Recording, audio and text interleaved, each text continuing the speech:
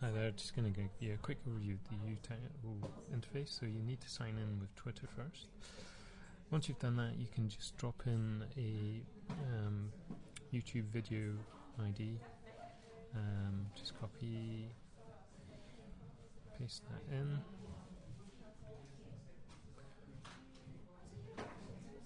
And after a second or two, it loads up the interface.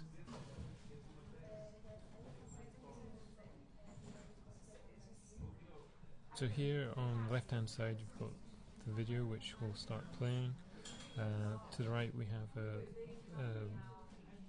a jump menu, and towards the bottom we've got a little Twitter interface, so you can pause and fast forward the video. You see that the comments are coming up as subtitles, and I can actually jump to a particular point in the video using the jump menu. I can even filter this down and search for something particular.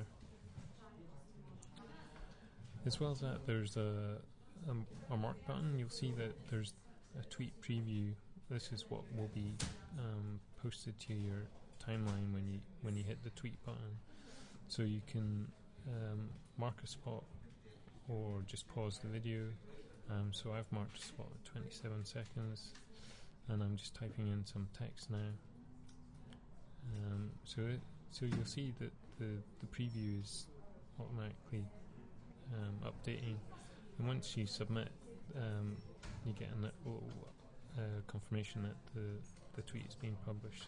So if I refresh the video now, and I can make as many comments as I like, you can actually see that comment has now been automatically pulled in.